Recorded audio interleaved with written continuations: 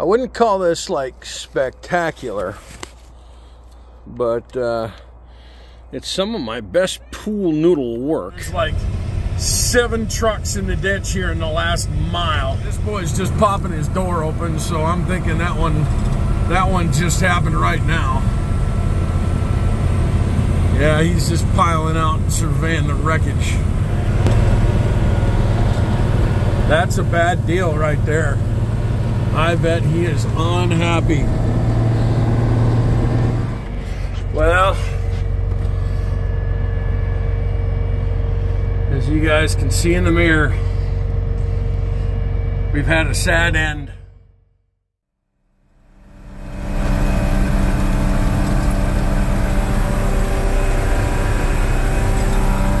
Wisconsin, St. Croix County. We gotta say it loud and... Let's do this. Yeah! So where has Country Life been? I've been busy. I gotta work the day job too, you know. So I could probably show you a little outtake of the video, but here's the interesting thing. We went to do a will it start on this thing. We got it from Eastern Washington. It'd been sitting on a defunct watermelon farm 20 years. You guys can see it's a pretty clean truck, right? It's straight. I'm gonna show you. will it starts are a lot of fun, right? The reason we're not gonna do the will it start on this thing, I'm gonna show you right now, for demonstration purposes, right? Sorry. I'm gonna grab the manifold. It's ice cold. Okay? So, ice cold, listen to your audio.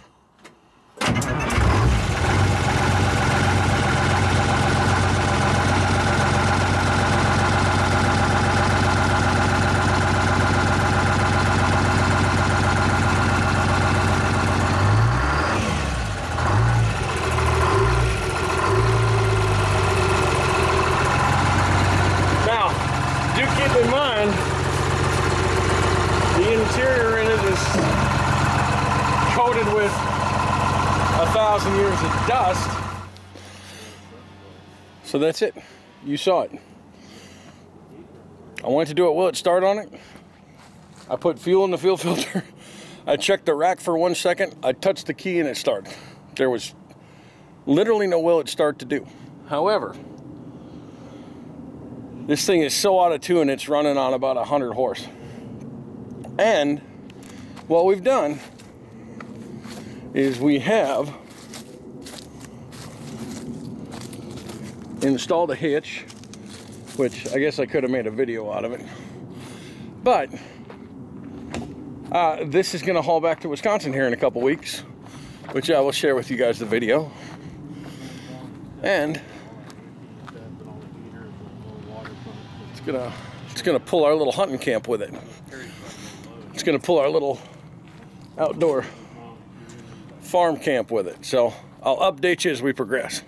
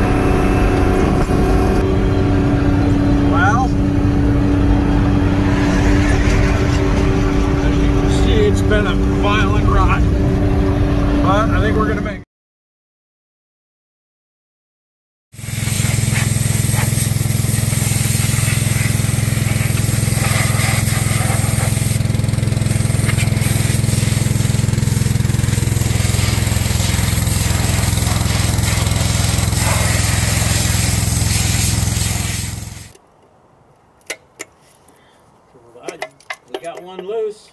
You got one loose? Yeah. You don't think the valve cover's ever been off? It has to have been. Because it's so much fun to get it off.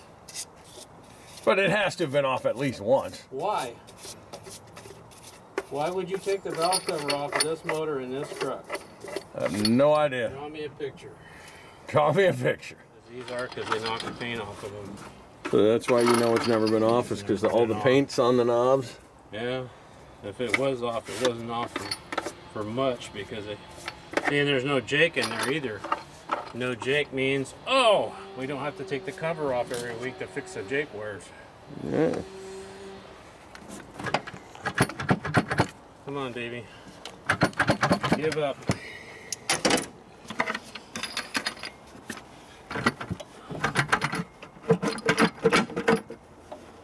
Yeehaw. This valve cover gasket's a piece of carbon now. Been on there a wee while? We will. Come on, baby. This is just nasty. So, I'm going to set this down here for the moment. Nothing obviously weird. Nothing obviously weird? Yeah. I might as well check the rockers before I get too far into this. Looks pretty normal.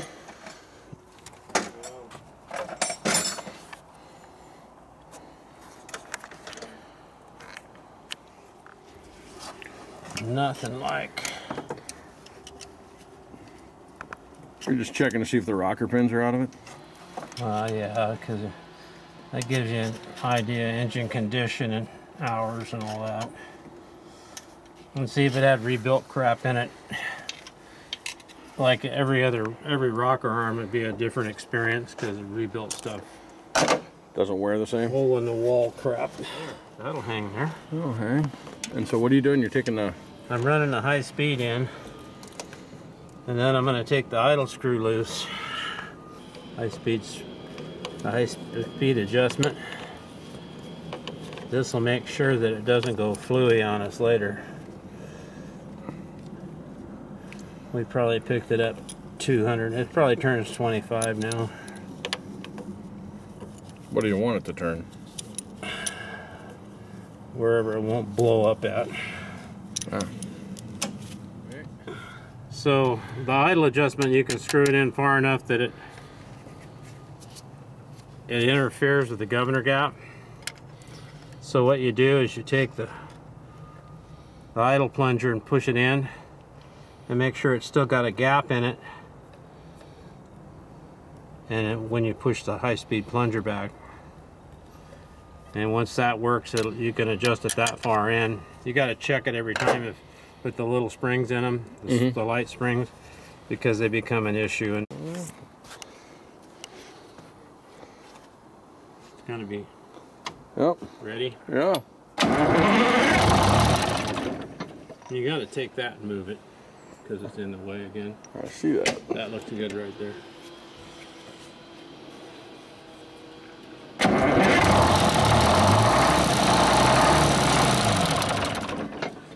Governor gap is still off a ways. So you can tell because it's just too lazy? No, it comes out there and it stops, and you could fold up that 2000 gauge about 15 times. Let's see if we can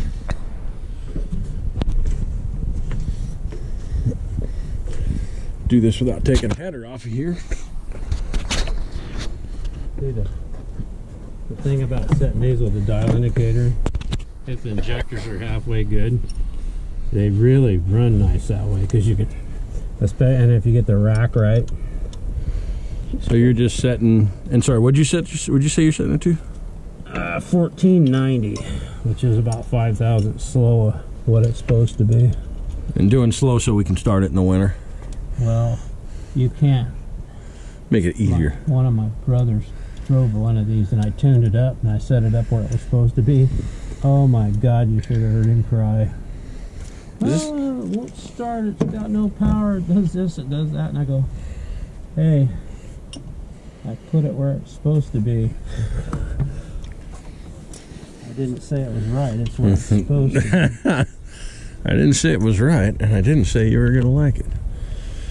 Well, it's like, who's the first guy? Well, you can imagine your first big critic is going to be some of your relation.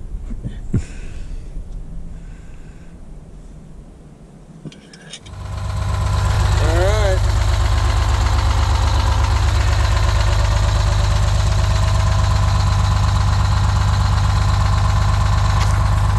So, late at night, tune-up's done.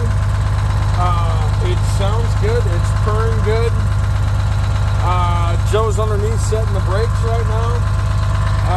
I obviously have some electrical stuff to sort out, and then we're gonna truck home with it. So just give you guys a quick update of what's going on.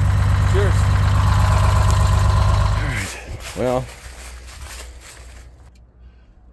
the sun's getting me. So here's what I'm into right now. There is this impossible dust in this thing that is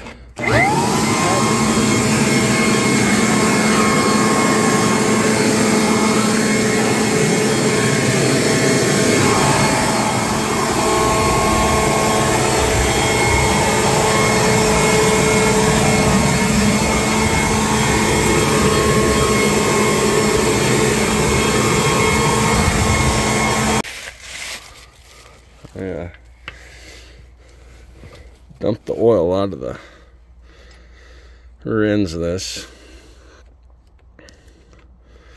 to make sure we didn't have any big offensive chunks, and we didn't. We'll pump her full through the power divider until it comes out the hole there. That ain't gonna work. I gotta twist in my cord.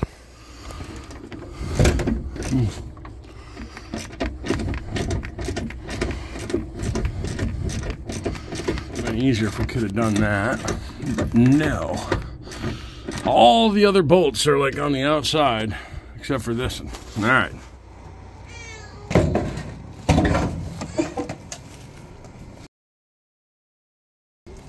Well, the good news is the seats. The bad news is this ain't gonna work. I'm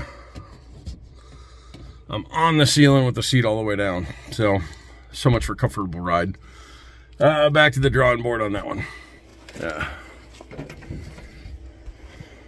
So you can see the base don't quite line up. The seat sits too far forward.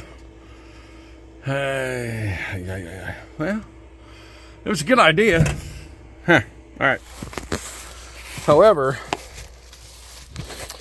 I did realize, if I can get this to ratchet here, that the torsion bar is not, sorry, it's hard to get this to ratchet with one hand there. The torsion bar is not necessarily broken, and it may be on this seat, but as you can see there, get my big meaty palm out of the way, the adjuster's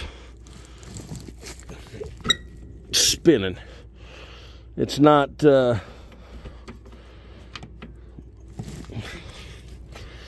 it's not sitting back in there like it should. See, there's a little catch back in there that it's supposed to be in. I wouldn't call this like spectacular, but it's some of my best pool noodle work. This is such an adventure. Have I mentioned I am little dubious on the outcome here. Listen, I know we're safe. We've checked all the wheel bearings, differentials, brakes, motor, transmission, right? It's just some of the other stuff that's a little sketch. All right, All right, well, here it is. Around maximum cobble, but I guess I can show you this.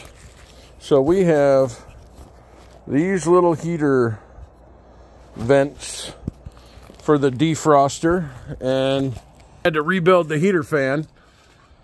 I didn't really show that to you because it's pretty self-explanatory. You just take the blower off and take it apart, clean it up, put it back together, runs fine, check the brushes.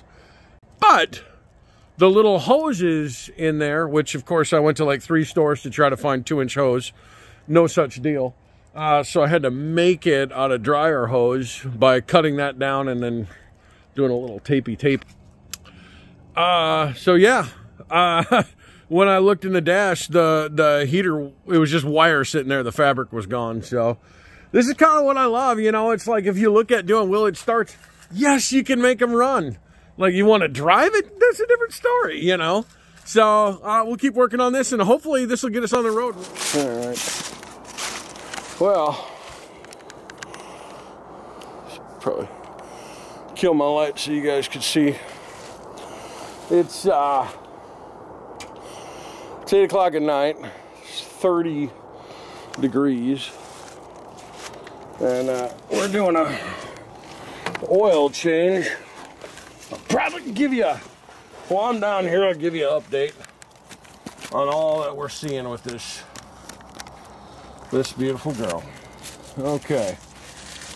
One, for some inexplicable reason, it had a hole in the exhaust that we had to do the best to weld up.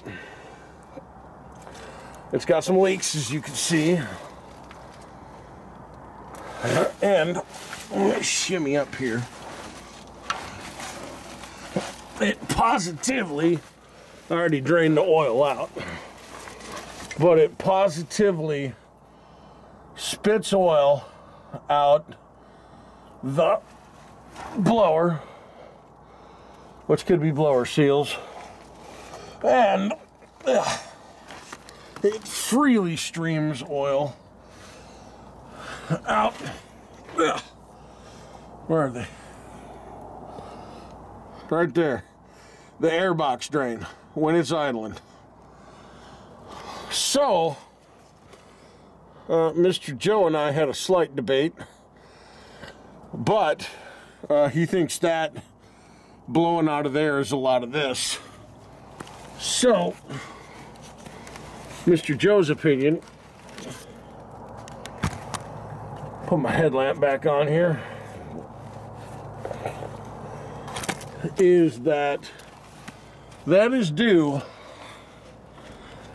to them putting the wrong oil in here and letting it idle too much. Now, my current adventure, as you can see, is removing this filter, which I got it loose now, but I'll tell you, that was a colossal, still is kind of two-handed operation. The old put a hole in it trick and use a screwdriver did not work. All right, I need 2 hands. So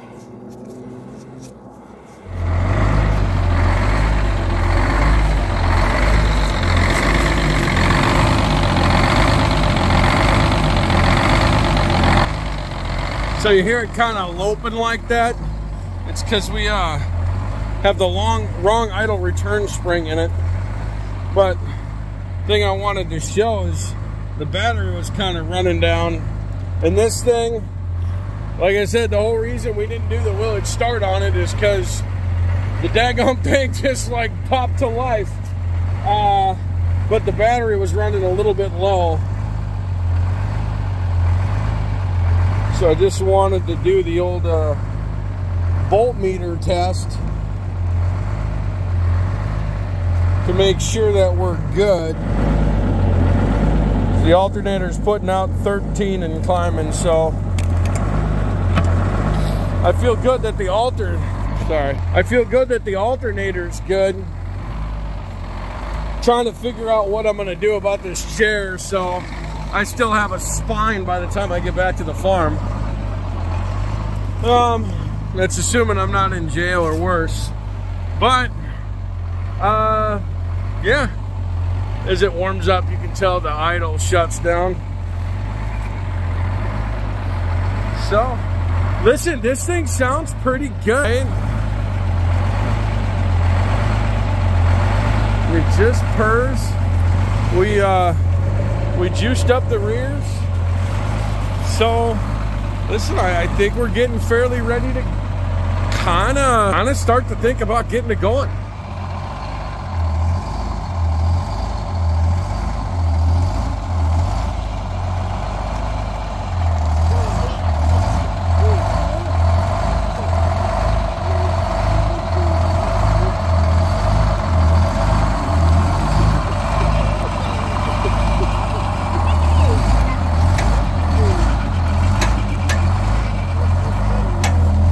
She's not.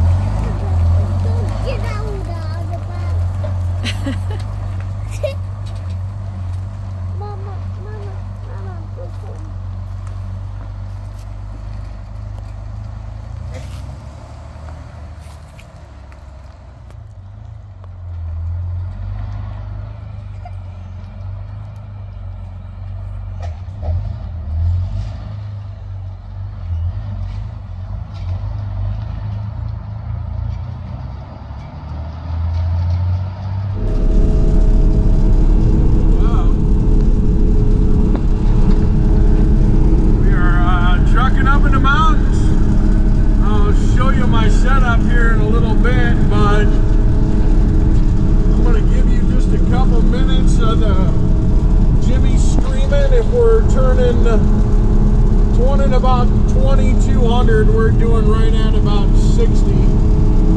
So we got about 1776 miles. We've done about 40. We topped off with fuel. Great, the sun's setting, the headlights are working, cockpit lights are not, turn signals are not, but we're going to keep on keeping on, try to put like 5-6 hours in tonight, and then we'll blaze it till morning, find a place to hole up for a few hours in the morning, and work, and then back driving tomorrow night. We'll get there when we get there. All right, see ya in a bit. We'll give you some updates. All right, there you have it.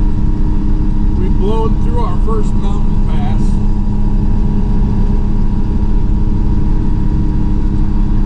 Snow. The road's a little tiny bit wet, but not bad. So we're just going to try to follow this patch up. Try to follow this patch of clear air right back to Wisconsin. A bunch of comments about the headset. So this comes in a 1-ear and 2-ear version. There's a 1-ear piece that I can take off. I just forgot to bring it with me. So right now I'm kind of running in the 1-ear version. Hey all. So we haven't gone too far, and so to be honest with you, I felt like the lights were getting pretty dim. So I stopped and hit the rest stop, and when I tried to get going again, the truck did the old clicky clicky clicky.